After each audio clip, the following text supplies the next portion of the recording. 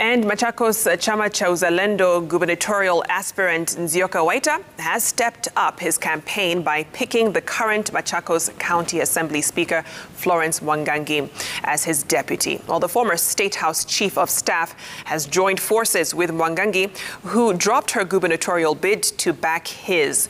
Waita-Mwangangi handshake follows a series of extensive consultations spearheaded by the Machakos Council of Elders, business community, professionals, youth and women leaders. Waita told Machakos electorate to vote for them to allow him to roll out his envisaged development agenda.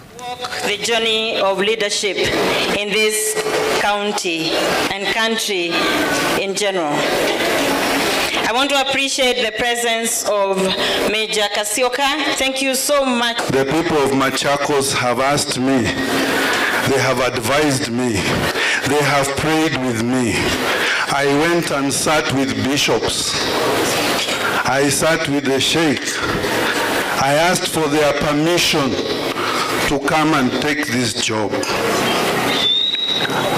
I cannot turn my back on the people of Machakos.